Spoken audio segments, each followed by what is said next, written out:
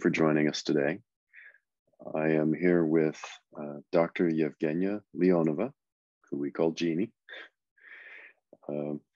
She's been working with us here at Deep Future Analytics for about 5 years, if I have that right, Jeannie?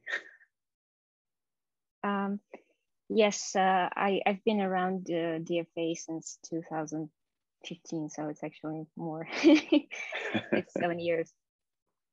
Very good. Okay, so thank you all for joining. I know some people are still coming in, but we'll go ahead and get started. Jeannie has been doing a lot of work on machine learning and how one combines that with vintage analysis in order to do long-range forecasting. So she's going to present work that she and we here at DFA have been doing. Jeannie, if you want to go ahead and share your screen. Mm-hmm. Good afternoon or good evening, everyone. Today we're going to talk about how to guide AI and machine learning algorithms through the economic cycle. And I'll be presenting on behalf of myself and Joe. We did this together.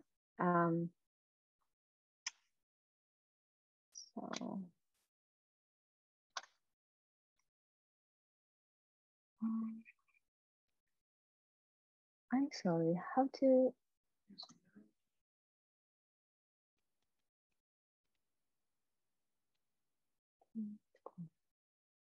Sorry, I'm trying to start with the first slide here.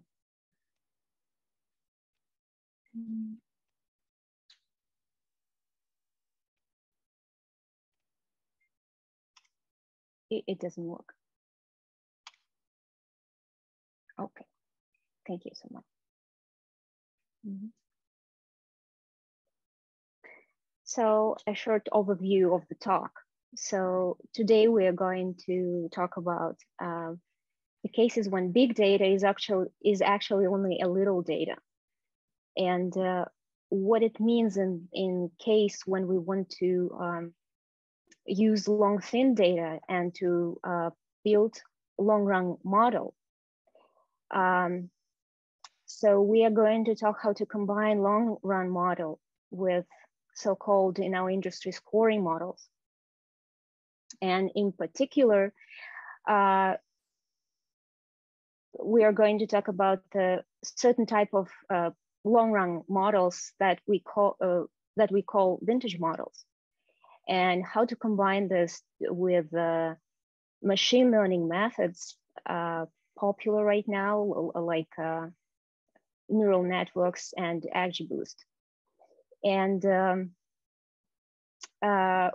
we are going to present an example that we built as a proof of concept on US mortgage data.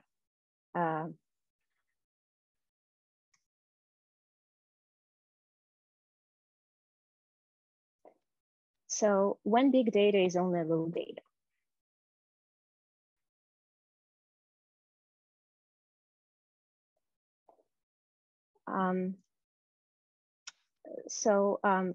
Many of high-tech companies right now, like Google and Amazon, are leveraging a massive amount of data. And the algorithms have been here for a while, like machine learning algorithms have been since 60s, 70s, and 80s. But right now they're gaining a new life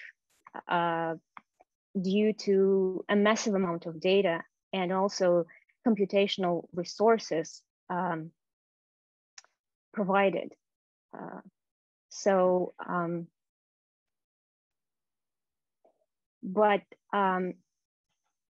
Actually, what we call big data is actually a really short slice of history, especially in banking industry. So in retail lending, we almost never see a data set that we would call big data that goes back to a recession of 2009. In fact, what we have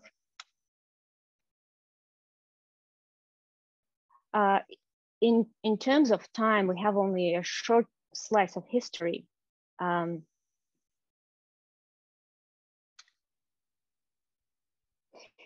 So what we actually have, what banks provide us is very basic information like defaulting accounts or attrition accounts. Basically what we have for every account is product, time of attrition, time of default, and origination date. So that's the information that we can use to build a long-run model. We call it long thin data.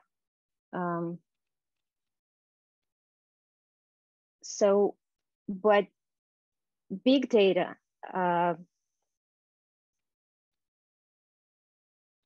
have more specific information like behavioral characteristics and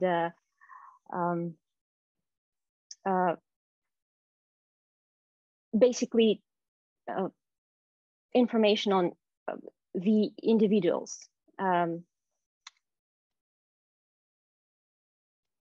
Okay, so it means that we need different types of models for these different types of data.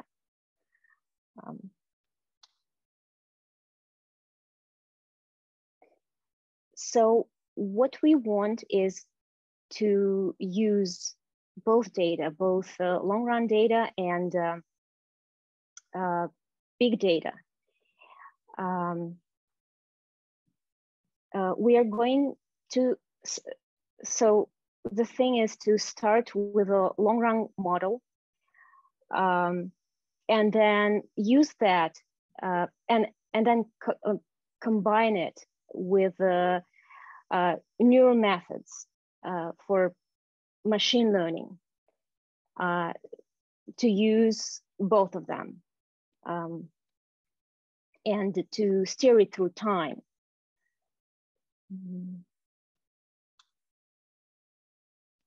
So how to combine long-run model with scoring models? Scoring models is just a name for the machine learning algorithms that we use. So the procedure has a two-step approach.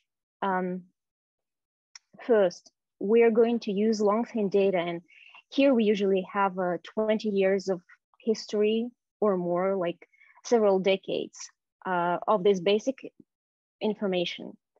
And so we are going to feed that into the long-range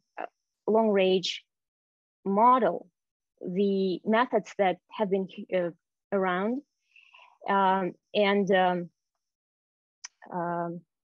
to create a long-range model, basically the long-range forecast. And so we are going to use this long-range forecast as an input, fixed input to machine learning algorithm, together with big data that we have to produce a forecast. So, and the keyword is there, fixed. So fixed input is a certain jargon for our industry. It means that we have, in our machine learning method, we are going to use coefficient, an input coefficient for a forecast produced from long-range model, and the coefficient will be 1.0. So in other words, what it actually means is that our machine learning algorithm will be will learn the residuals of relative to the long-range model. and independent on whether it's how does the output variable looks like. So in other words, we don't want machine learning method to second guess a mean of the distribution going forward. What we wanted to be, we wanted to learn around the account variation of this mean produced by long range model. So as at the end, our forecast will look like machine learning plus the output from the forecast from machine learning algorithm plus the output from the long range model.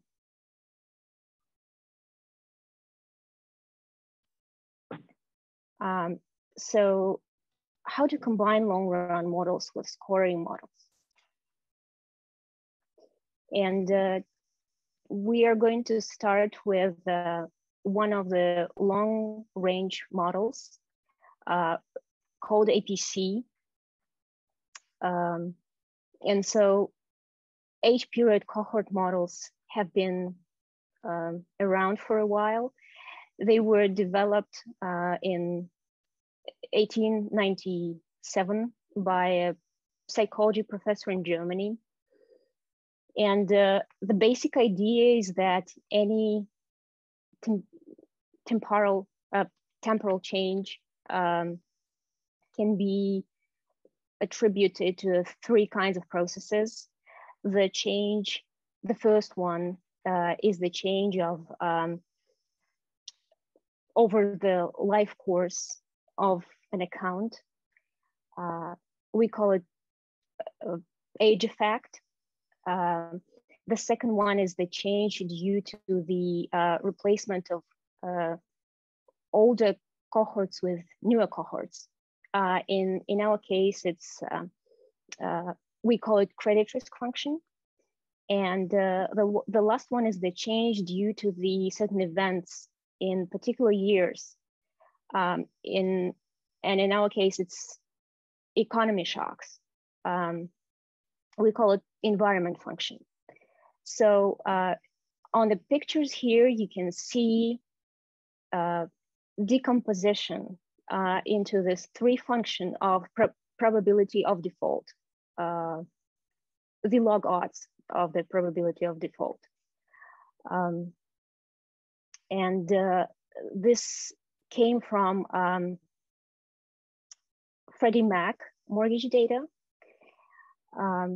So Joe actually never mentions that, but he was the inventor. He was the first one who applied this in a credit risk modeling. So he can tell you the story of how he came up with this. But again, so the idea is that we take the vintage level data, and by vintage, I mean, we call a vintage a group of accounts that were originated in a certain window of time.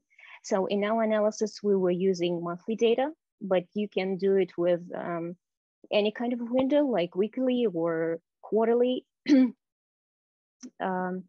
And so we take the aggregated vintage data and we compare every vintage, every cohort, say what January 2017 cohort looks like in terms of performance and how it can be compared to other cohorts. And in that comparison, we are going to assume that the formula at the bottom is true. So the log odds of probability of default, PD, can be represented as the sum of three functions. The life cycle function here versus the age of the account, the credit risk versus the cohort or vintage date, and the environment function. So to stop at every one of this life cycle function here, actually it's in the probability scale. So what you actually see, the y-axis is of probability, conditional probability, which means that we are looking at the default rate on a certain date, but only among those accounts that are active on this date. So this can explain why this function goes up. So why the probability of default goes up with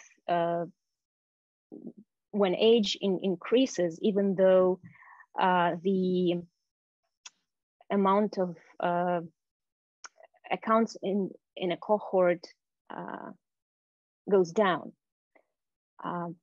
The second function is credit risk function, and it's in linear scale, which here, so the central line is 0 here, which means that it's additive to the life cycle, to the log odds of the life cycle function you can see on the first picture. And so positive values of credit risk function means that it the vintages that have higher risk comparing to the average. The lower values represent the lower risk compared to the average. And Joe actually has a research where he shows that this function follows like a little bit of what we call counter-cyclical, which basically means that banks usually book their worst accounts right before the recession, and the best accounts during and after the recession. So the third function is, we call it environment function, which basically shows the economic shocks. And again, it's additive here. Again, you can see the central line is 0. And the period of time where we have higher values means that it's more default accounts. And this basically is a recession. The lower values mean that and show that this is the good times, or basically the best time of expansion. So after we decompose that, we need to create a forecast. So to create a forecast, we need to extrapolate the environment function into the future using economic factors. And again, Joe has a research paper how to do that. But then after we extrapolate that, we add this to the credit risk for a certain vintage and life cycle. That's how we get the vintage level forecast, which means the average probability of default monthly for a certain vintage.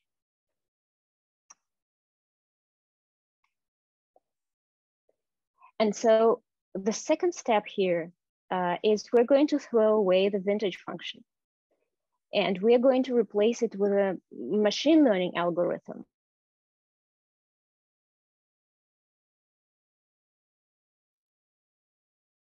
So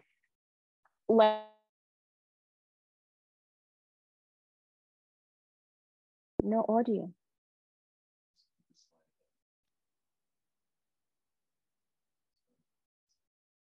Can you hear me now? Okay, sorry for that. So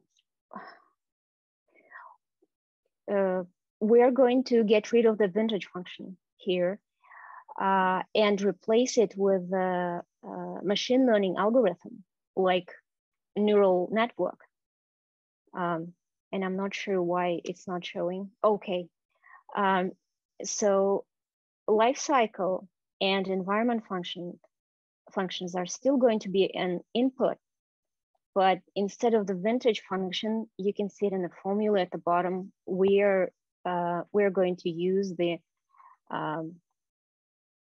neural network in this case.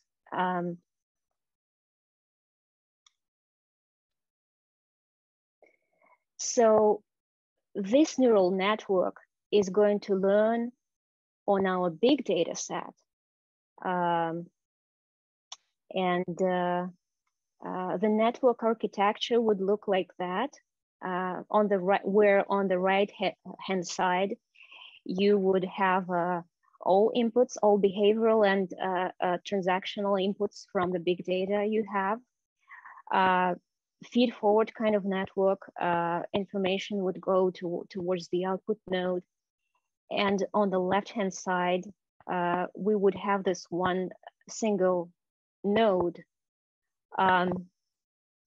containing the value, which would be the sum of life cycle and environment function for every month, every single account. And the weights for this single node should be 1.0. Now, there are packages in R that can do this, and in fact, we did that and we proved that it works. But we're going to concentrate more of XGBoost today. And so same thing, but instead of the vintage function, we are going to replace it with XGBoost method, which basically an ensemble of gradient boosted trees. It's been popular for a while,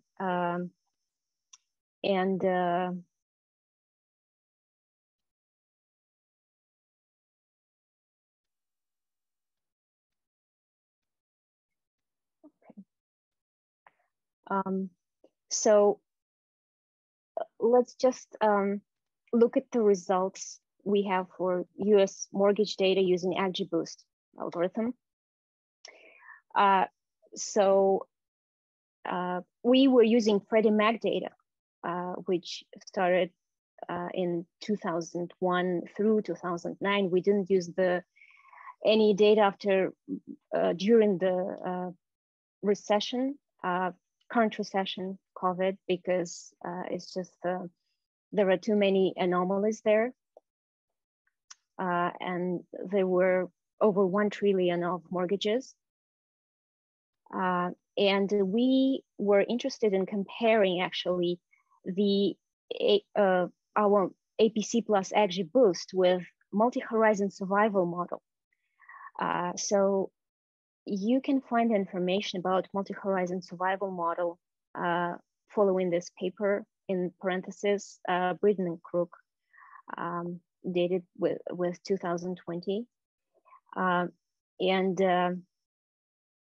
I should say that in both of these models, we actually built a separate model for every horizon. Now, why we did that is due to delinquency. So delinquency is very dynamic. So if you say have a delinquent 3 months delinquent account today, a peak of default risk for this account will be 3 months into the future, considering that for mortgage, we define default as 6 months delinquent. And so the same way for every other delinquency, and from 1 to 5. So it means that delinquency is highly nonlinear when we look at this over the horizon. So horizon into the future.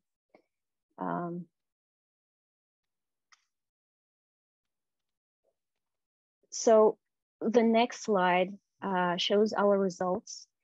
We made did three kinds of tests in sample, out of sample, and out of time, out of sample.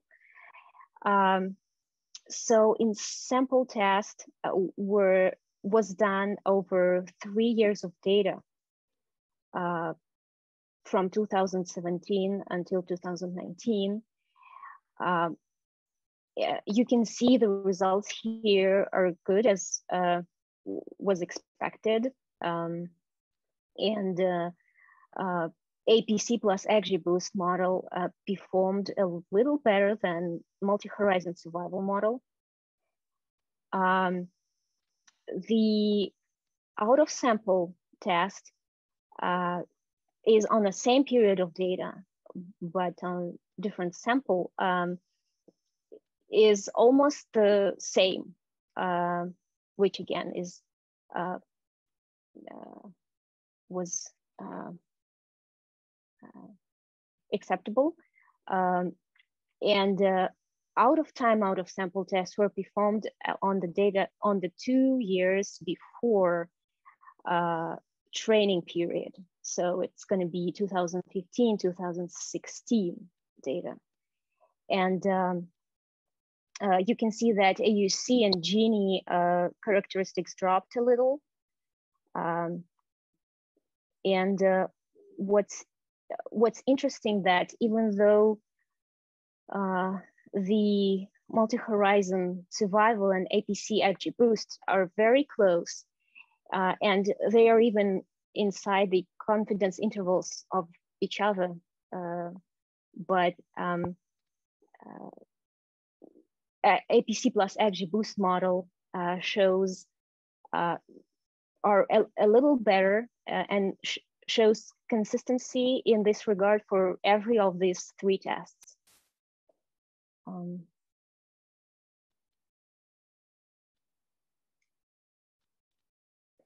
So even though RO curves are important, they only show how well does the model rank every single account between themselves. But one of the other validation tests is actually to look at the aggregated forecast that the model produces to make sure it's not biased, because it can still be biased even though RO curves perform well, show good results. So same kind of forecasts, 3 forecasts, but we are looking right now at the time series aggregated forecasts. And so this peak here around 2018, this is consistent, and both models, you can see that overpredict this compared to history. So black line is the history here. And it's just a glitch. We think that there was a change in policy here because it looks like there were lots of delinquent accounts that were supposed to roll to default, but it didn't happen due to policy change. And so you can see that the models here are almost identical. So they almost show the unbiased results, except maybe this period of time at the end for gradient boosting. And I actually forgot to mention that we gradient boosted trees, we were using stochastic variation of this. It means that at every iteration of training, we would take a random sample, and train on that rather than using the whole data every time.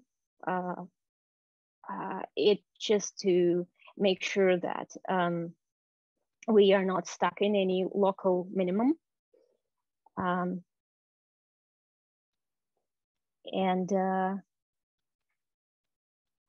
the second test, the third one test is out of sample, out of time, actually, where gradient boosted trees performs a little better, even.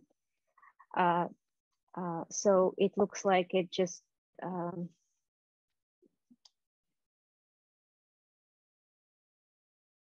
it just make use of all the make more use of the information,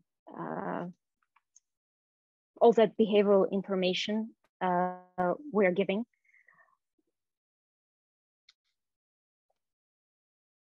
So I guess that was the last slide. That's great. Thank you, Jeannie. We're getting some questions, and and I'll remind everybody we have time here, that if you want to enter questions in the chat, you can do that.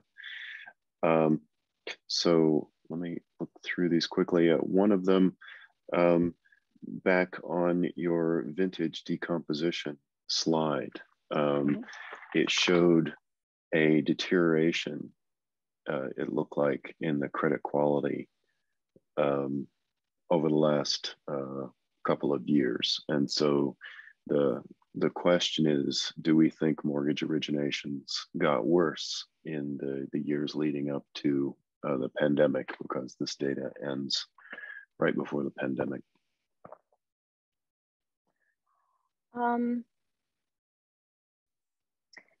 Now, I'm not sure about that, because, well, usually, so in cases like that, this tail that we have in credit quality means that it's very young vintages, so we don't have much data on those. So sometimes it may be due to just because of this, you can question the tail there. Maybe Joe, maybe you have.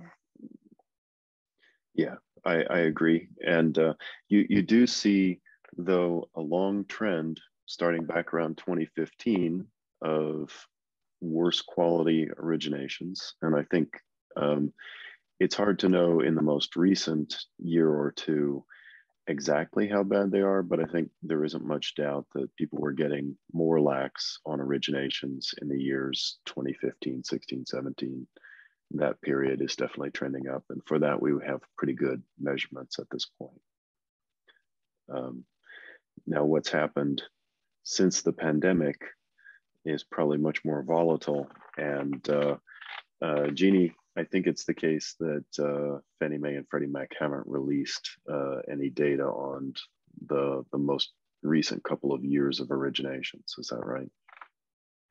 I think that's true. Yeah, so we don't know yet. Okay. And then another question that came in was regarding how similar the results were for the multi-horizon survival model, which is basically vintage plus logistic regression, as compared to the vintage plus machine learning approach. And I'll go ahead and offer that I think the issue here is that the data that we get from Fannie Mae and Freddie Mac is actually not very rich. It's a very limited set of performance indicators. So machine learning models are being used in cases where the data is highly nonlinear. And that can mean that In other cases, with more complex data sets, there may be a greater distance between a machine learning approach and a more linear approach. But in kind of traditional data sets like the mortgage data we get from Fannie and Freddie and bureau data, there probably isn't a great deal of separation between what machine learning can do and what a more I call it linear, but really the multi-horizon survival model is it's a combination of nonlinear effects like life cycle and environment with some regression modeling. It's a quote linear model, but actually a rather flexible one. So I think it's more about the data coming in. Does that make sense, Jeannie? Anything that you would add there? In fact, Jeannie, I know that you've worked on more complex data sets for other clients in this kind of machine learning plus vintage analysis. Did you see? Can you speak to any similarities in performance there? You mean as comparison with multi-horizon survival, or? Yeah, I don't remember if you used a multi-horizon survival model, but I know you had a more complicated. I actually, can you hear me now? So I actually compared APC plus XGBoost versus just XGBoost, but using vintage date as an input and also age. So those two show on a different data set, which was much smaller than mortgage data, which could affect the performance, of course. So those two were very similar. But a good thing about APC plus XGBoost was that it learned much faster comparing to just XGBoost, because we already start with a good approximation, which is our long run APC model. That's an excellent point, that if you just turn XGBoost loose on loan performance data, it's going to use trees to try to understand the embedded life cycle and environmental effects. And those are more continuous processes. You don't really need a tree to understand those. So that makes a lot of sense. I see a hand raised. Jared, I'm going to let you unmute and ask a question if you've got one. Yes, thank you. On this page showing the discrimination tests, is this comparison, this is the joint outcome of all components of the models, right? This is not a comparison of, say, XGBoost and the logistic, air quotes, linear model component, right? This is showing me the combination of Right, this the is the APC combination. and environment. Okay. Mm-hmm. Yeah, and I forgot to mention that this is actually the all horizons together. So we combined all horizons together, and the output variable here is the monthly probability of default. So you compare, it's not like it's cumulative probability during this period of time, but monthly. So my one comment is simply that that frame makes a lot of sense, right? Because the object of interest is a monthly default rate. yes. However, yes.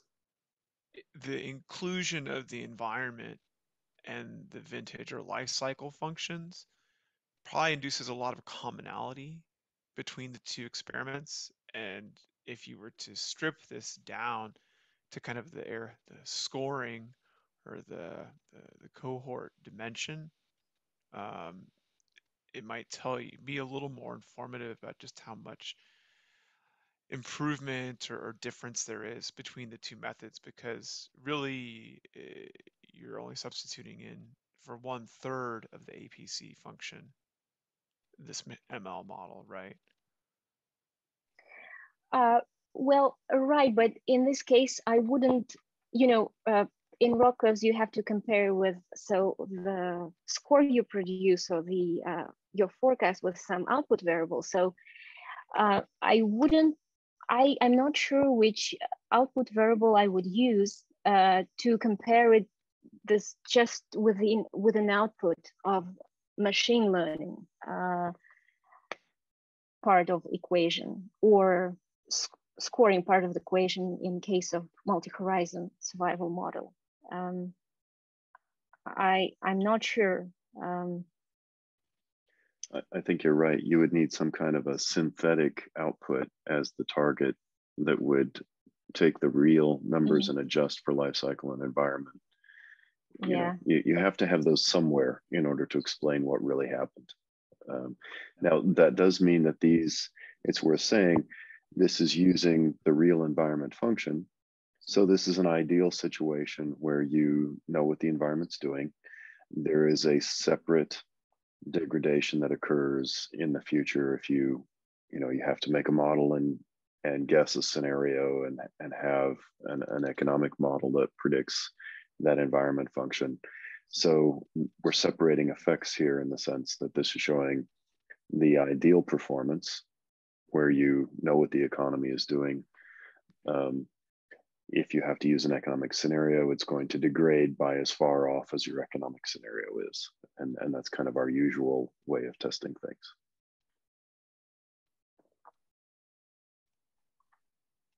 Okay. Thanks for that question, Jared. And so any other questions, or either by raising your hand or by chat?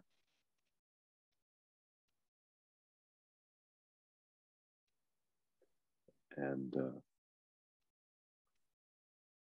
anything else come to mind, Jeannie, that you would add here? I'm not sure. Maybe you have some additional information. Well, I think if no one else has questions, I'll wrap up by pointing out that, as you can see, we do a lot of work in this area. And we actually have been doing a lot of work recently in validating machine learning models, establishing best practices for how to do that, how to make it fair to compare a machine learning and a linear model from a validation perspective. So, small bit of advertisement is that if you need any assistance either in incorporating machine learning techniques, building models like these, or doing model validation, we're happy to help with any of those things. So if we have no further questions, I thank you all for your time today. And in about 1 month, we will have Dr. Nick Dobranoff presenting some of his work, which is related to model selection error, looking at the error that comes from the process of choosing one out of many candidate models, and what we can say about that. It's very interesting results. So I hope you can all join us for that as well. And the registration is on our website, just as it was for here, deepfutureanalytics.com/events. So hope to see you in a month. Take care, everyone.